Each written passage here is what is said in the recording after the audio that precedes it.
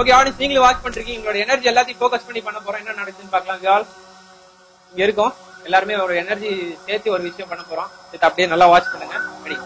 Focus வந்துட்டு எல்லாரும் அப்படியே இருங்க.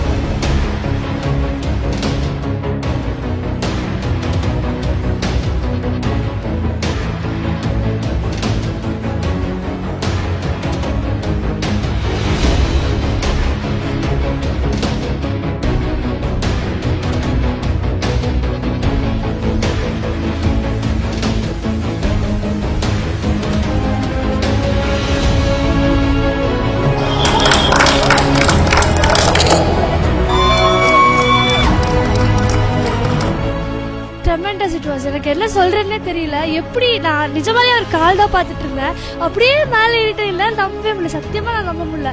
I've seen so many magics and எல்லாமே ஒரு ட்ரிக் அப்படின்னு நான் நினைச்சிருந்தேன். எதுவுமே நம்ம ரொம்ப கீனா நோட்டீஸ் பண்ணா நம்ம கண்டுபிடிச்சிடலாம் அப்படின்னு நினைச்சேன். But this is phenomenal, exotic, impossible, unbelievable, no words to say. நிஜமாவே the best and the best அப்படினே சொல்லலாம். விக்னேஷ் பிரபு சார், you're awesome. and இப்படி ஒரு பர்சன் இந்தியால இருக்குது, it's really a pride அப்படினே சொல்லலாம். I couldn't believe it still now.